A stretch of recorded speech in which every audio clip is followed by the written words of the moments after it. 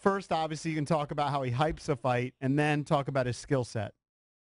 Yes, well, in terms of hype, he is the great white hype. I mean, that's really what he is, an Irish guy, born and raised, and 4 years ago was living on welfare in Dublin, and was a good fighter, but not a great one, and over time just kind of found a way to propel himself to greatness with his amazing promotional ability by calling out rivals and taunting them, and more than that, what he's quite famous for is calling his shots like Babe Ruth, some kind of grand proclamation about what he's going to do, something that sounds impossible, and then sure enough he goes out and does it. Now these have all been in the context of other MMA bouts. This is very much new territory for him, as everyone well knows.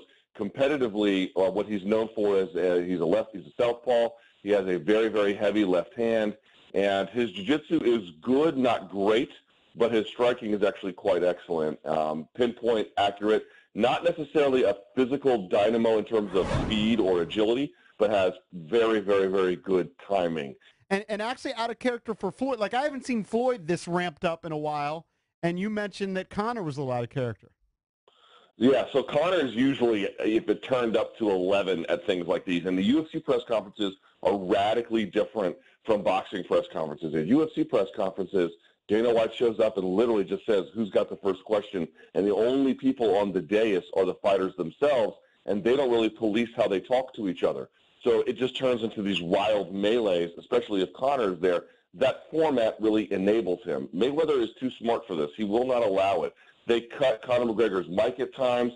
This is a Mayweather Promotions event, really. So they have structured this in a way, and Conor has agreed to this, but they have structured it in a way where Mayweather doesn't have to play the dozens with Conor because he will lose badly. Floyd Sr. is actually way more clever than Floyd Jr., and even Floyd yesterday, Sr., crashed Conor McGregor's press conference with the media and tried to do it with him. There's a 17-minute video of it, and he gets his ass handed to him. It was not a good scene, and Floyd was really good. I was actually surprised at how uneven it was.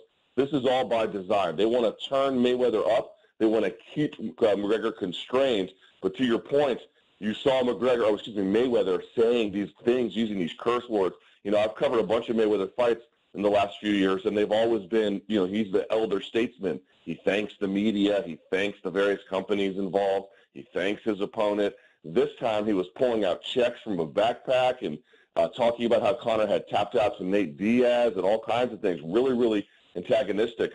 Partly I feel like it's a little bit out of character, but also, you know, you cannot let Conor get in there and say the things he normally does and say you're just going to take the high road. Other opponents have tried that. Rafael dos Santos, Jose Aldo did not go very well, at least for the latter. The former, they never ended up fighting. But you cannot let Conor run the show. I think Mayweather knows that. You know, Mayweather tries to claim that he doesn't watch the MMA or the UFC and tries to say he hasn't watched the training videos of McGregor, but it seemed to me that when he stepped up there and he started doing the arm stretching, that he was trying to mock some of Conor's training. Yeah, of course. And in fact, when they asked him about it later, do you guys remember a couple of weeks ago the videos came out? Yeah. And it was one of Mayweather on a bag, and then it was McGregor on a bag, and they would splice them together. Right. They actually asked him about that. They asked Mayweather about that, and he was like, he actually defended Conor. He actually said, well, I was in the double end bag, and he was on the uppercut bag, blah, blah, blah, blah, blah. But the point being is he consumes all of this. Look, Mayweather is a scumbag, and McGregor is a feral animal, and they both have their good parts and their bad parts. But what you cannot accuse them of, even though they might play it off in public, is being ignorant and not observant and not paying attention. These guys consume everything. Conor McGregor talked about how James Toney fought Randy Couture and Antonio Inaki fought Muhammad Ali in Japan.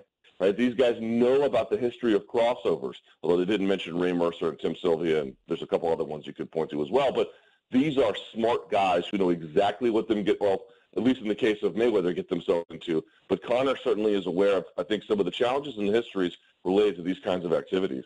In person, you were at the Pacquiao fight. Have you seen any deterioration the last several years?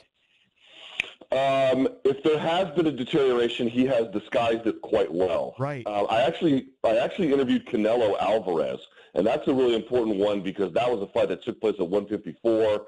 Canelo is famous for being a very heavy puncher, and obviously decorated boxer. And I asked Canelo, said, what is the most frustrating thing about fighting Floyd? The answer was, he's like, you just can't believe it, but the guy has no problems not merely boring you, the fan, to death.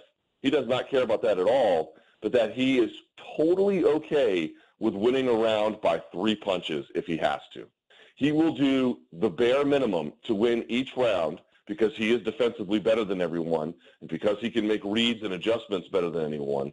And so it is very, very hard to fight a guy who only wants to, A, fight you on his terms, and B, is happy to not quite run around the ring, but avoid contact as a result. He'll freeze you with his fakes and feints. And so, has his punching power deteriorated? Probably. Has some of his reflexes and speed deteriorated? Yes. But he's got a lot of tricks to freeze you in space, to get out of the way, land when he needs to, and coast all the way through 12 rounds.